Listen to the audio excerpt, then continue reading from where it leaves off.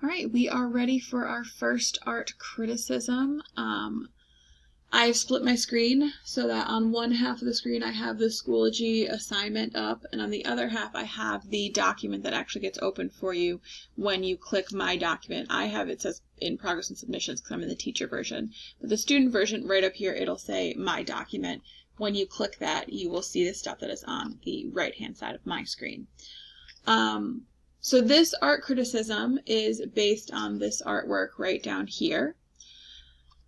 Okay, a lot of crazy words to pronounce. It is an architectural capriccio, which is a painting with a fantasy or mix of fantasy and real features. So there's real and fantastical architecture in this painting. And so there's that with Jephthah, that's his name, and his daughter. And I'll explain a little bit more about who those people are as we get farther into this. But so that's the title, Architectural Capriccio with Jephthah and his daughter. Say that 10 times fast.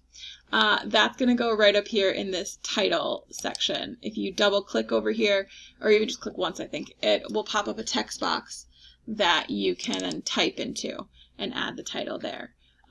Coming down, entering down. You can type the artist. The artist for this one is listed right down here. It is Derek Van Dellen.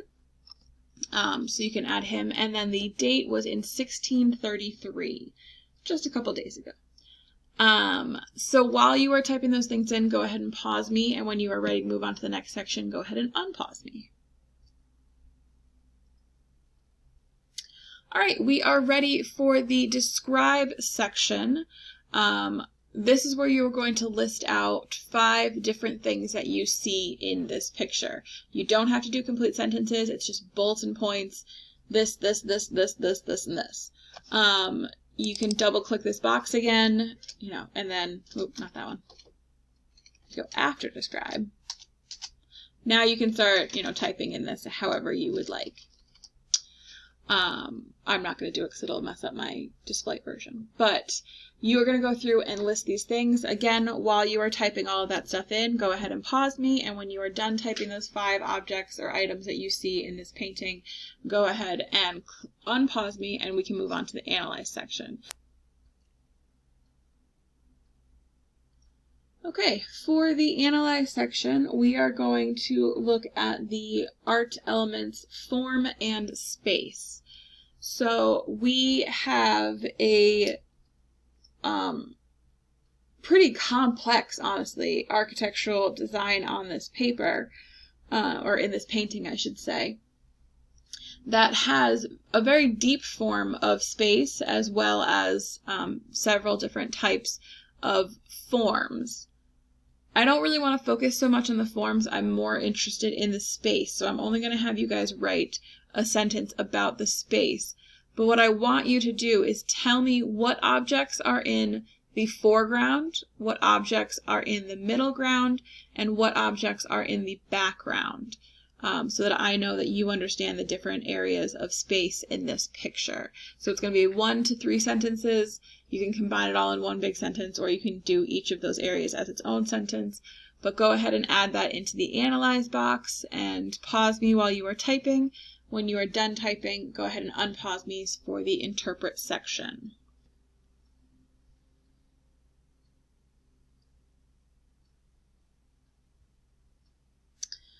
Okay, so for the interpret, I need to give you a little bit of background. Now, this painting is kind of confusing because it is painted with the people wearing styles of clothing that are contemporary to the 1630s.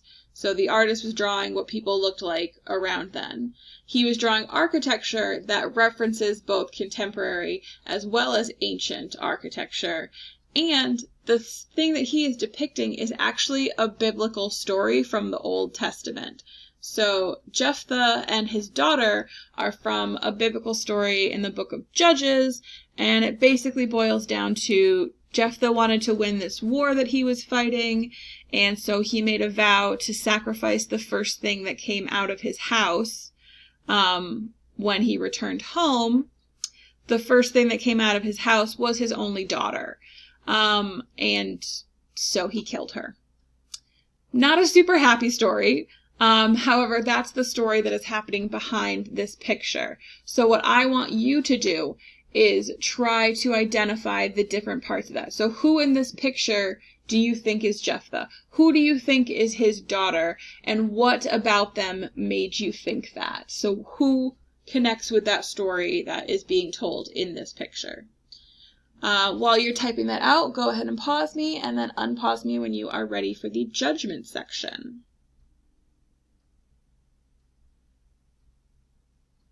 All right, and for the judgment section, we're just saying, is this or is this not successful?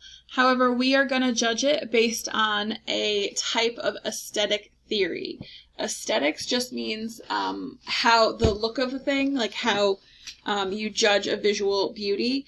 And there's 3 aesthetic theories that we're going to look at. The first one, imitationalism. So does it look like real life? Does it imitate the world around you in an accurate fashion? If it does, then it would be art. If it does not, then it is not art. The second type is formalism. If it uses the elements and principles and techniques of art well, then it is a good piece of artwork. It doesn't matter if it doesn't have a subject or if it doesn't have a realistic viewpoint. If it doesn't use the art and technique, or the art elements and technique well, then it wouldn't be successful for that theory. And the last one is emotional, and that says that if the artwork evokes an emotional response from the viewer, then it's successful or not successful if it doesn't evoke one. You need to pick one of those 3 theories. So imitationalism, emotionalism, or wait, I just skipped one. Imitationalism, formalism, or emotionalism. Sorry about that. I'm going to put up a slide that shows you the 3 definitions. Go ahead and pause me, and then you're going to write your sentence. When you're done with that, you can click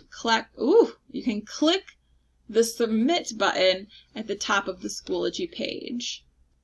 Okay, so this is a slide. Go ahead and pick one of those theories. Tell me the theory, and then tell me why or why not it is successful, or why it is or is not successful based on that theory.